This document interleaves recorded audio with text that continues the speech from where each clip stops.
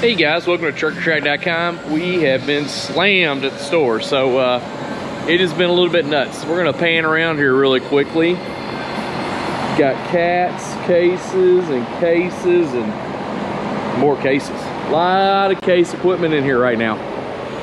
One thing I wanted to look at while we're in here talking about case dozers is the 1150K. 1150K came with the sprockets that actually have the bushings made into them. Now, that is factory case tracks. What that is just no piece of pipe bushing up on top of the, or actually the pipe bushings wrapped around the pin that gives it a spot for it to turn. I think they have one set of rails up on the rack. So let's see if we can't look at a master pin and see what it looks like. So, you look right here, this actually spins.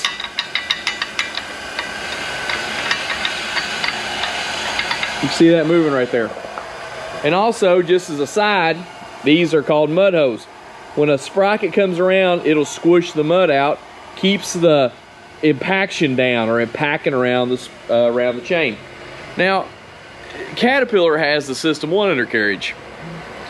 It's way over engineered, and once it goes bad, it all goes bad. At least the case pipe bushing, when it goes bad, it only goes bad in that link. Hey look, it's Logan. Say hi, Logan. That was good. Look at him, he played that really cool. Logan's about 8 foot tall. Anyway, so everything on the undercarriage is pretty standard. So front idler, top roller, sprockets, all that kind of stuff, gonna be standard. So you're gonna be asking me, what can we do for undercarriage on that? You're gonna have to change that over to conventional. You're not gonna be able to get that set of rails anywhere but from case. And I promise you, you're gonna pay for the teeth in that.